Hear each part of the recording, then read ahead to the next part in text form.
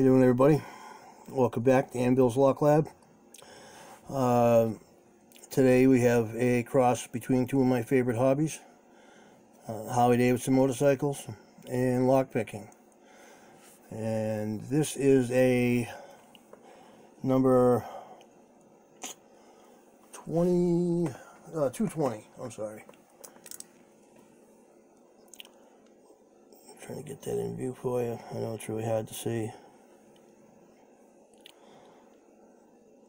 Number 220, made by the Master Lock Company. I know it's a Master Lock, but it's pretty beefy. And just see what the, it says case hardened, which to me, case hardened means that there is a soft core inside this giant steel shackle. Let's just see how big that shackle is.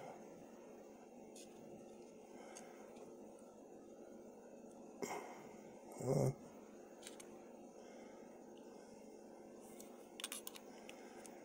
11 millimeter, just over 11 millimeters.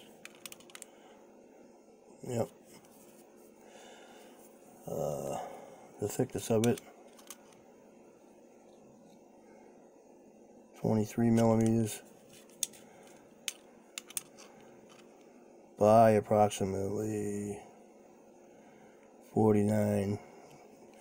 Call it 50 millimeter body. I don't have a key for it. I believe it's the M10 keyway. M10 if I'm right. Let's see what it takes to get this sucker picked.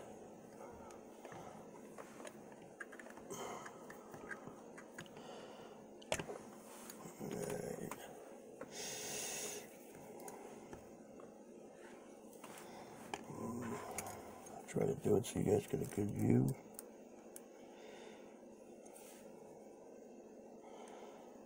And use top of the keyway with a medium hook.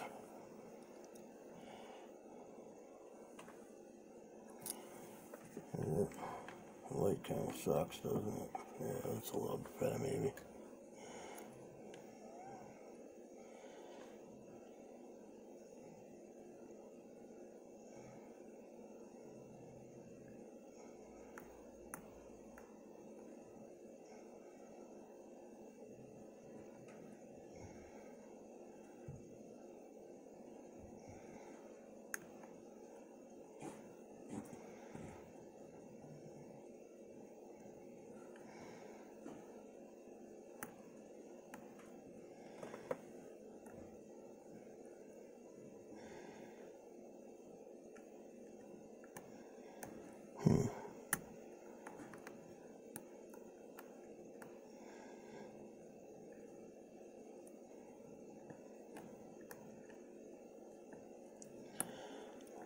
Not doing too well so far here.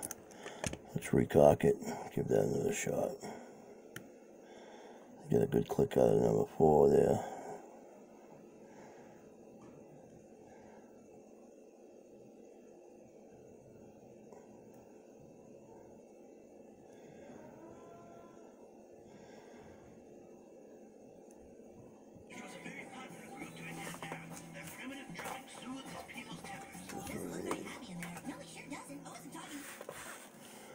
Sorry about that.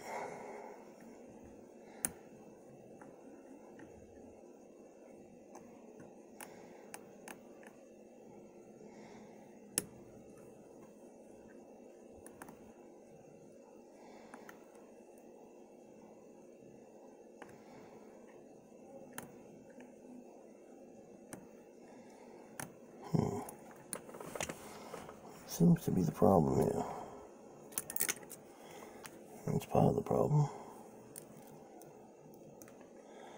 Gee, you'd think this master lock would fly open, wouldn't you?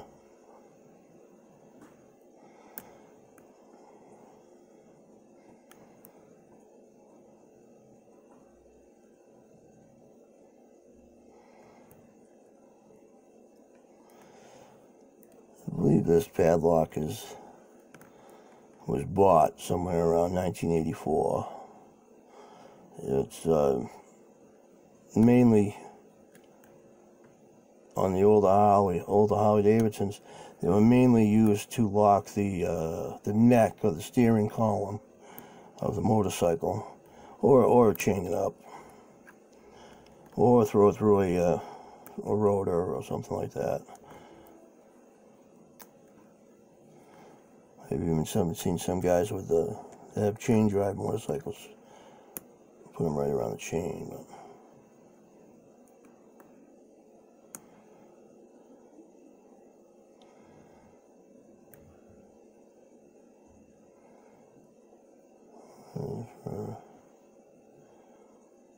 for master lock, this thing's putting up a little bit of a fight there, isn't it?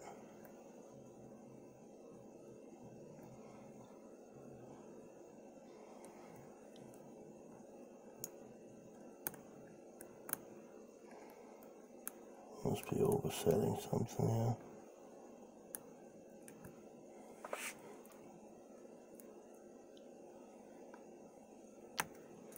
Yep, there we have it. And a little extra snap. That took way longer than I expected. And to be honest with you, I never checked the pins to see exactly how many pins were in there.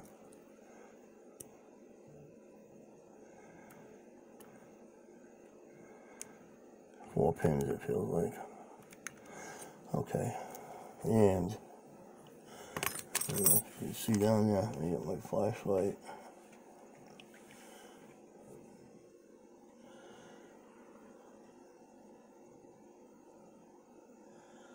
And that looks like a rivet.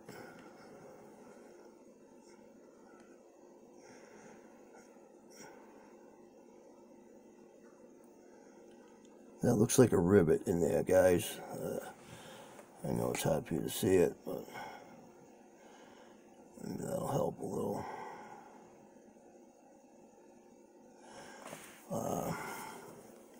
Bear with me 1 second, and I will see if I can get a Allen wrench in there, which I don't think I'll be able to. We'll give it a shot. What do we got here? That's about right.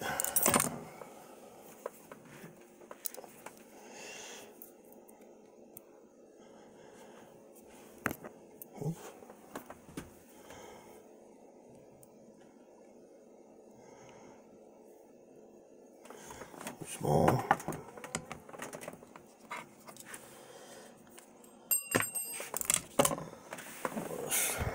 Drops these. Let's try this again.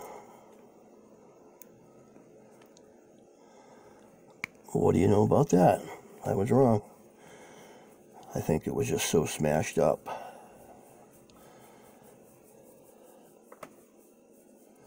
At least it looked like it was smashed up anyway. You'll be able to tell better in a second when I get this out of here. I've never taken one of these apart, so bear with me. I know we're getting up there in time. Yep, and it's just a standard nasty greasy Allen wrench. Perfect. Wipe some of the grease off that baby. Okay. Let's see how this bottom comes off. Look at that. Isn't that special? Wow. Look at that, huh?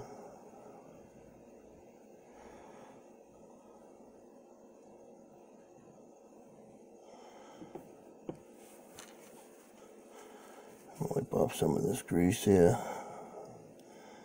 Look at that. I have never seen anything like that before. And it appears to have. Let me get my generic pinning tray here. Wipe off some of this grease. Definitely oiled up some. Sorry if I'm out of focus there, out of view. I apologize. Now, what do you make of that?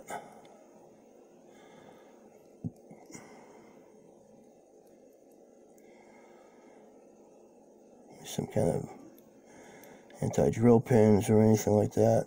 Now, I have never seen, and this is a 5-pinner. Look at the size of that block that holds that in.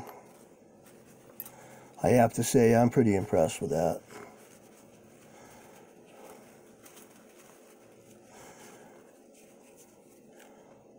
I know this is running a little bit long. I apologize.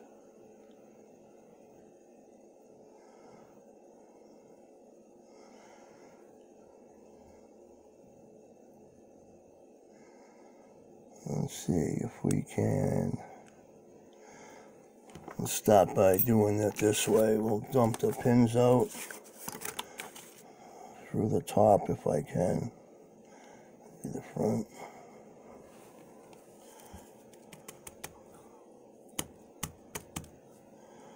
Well, that ain't gonna work so good.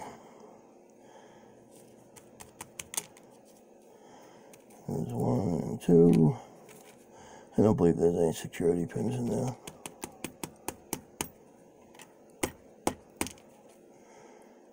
Belongs over here. Oh, look at the oil on that son of a bitch.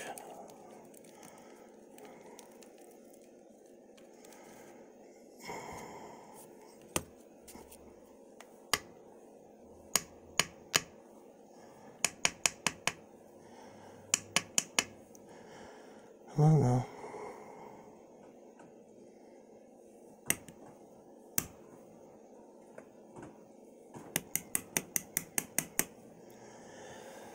Anyway, I was going about this the wrong way. Excuse me. I really didn't think I was going to be able to, there we go. There's the last pin. Real shorty and real greasy. Let me get this thing out of the way.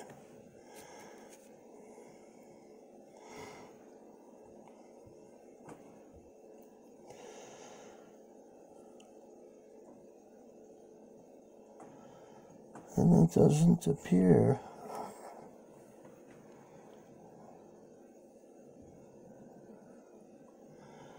It does not appear to be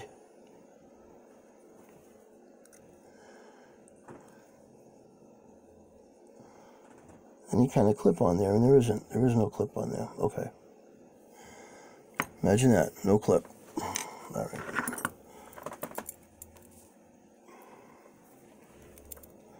I'm trying to do this as fast as possible for you guys. I apologize. All right. Let's see what we have for number 5, and it's also got some numbers on the side here. 10L171, whatever that means.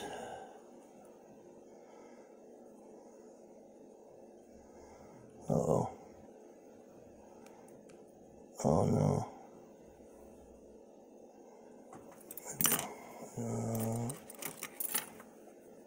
I fucked it up.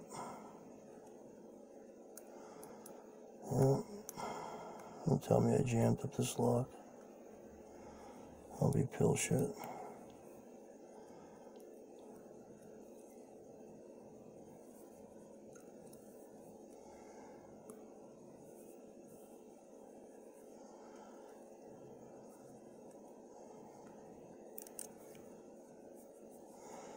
Yep, I did. I jammed it up. You son of a bitch.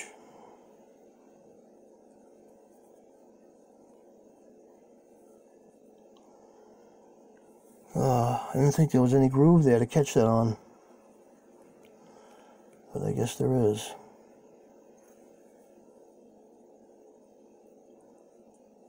Well, anyway, I guess that's it for today. Sorry guys, I couldn't finish off the rest of that for you, but